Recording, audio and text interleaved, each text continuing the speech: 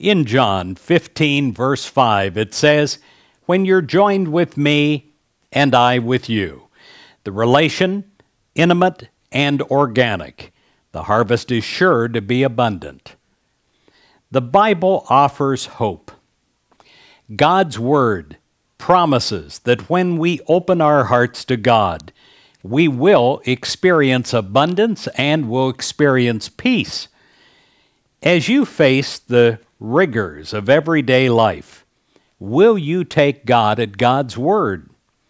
If you will, you can expect God to shower you with blessings now and throughout eternity.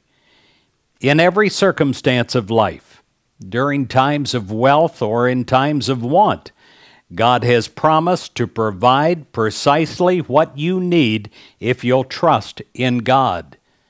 Read Matthew 6 for these promises. So trust your heavenly God to provide for your spiritual, emotional, and material needs. When you turn these concerns over to God, you can be sure that God will fulfill these promises. God can manage every situation, and God can give you the spiritual abundance you so earnestly desire.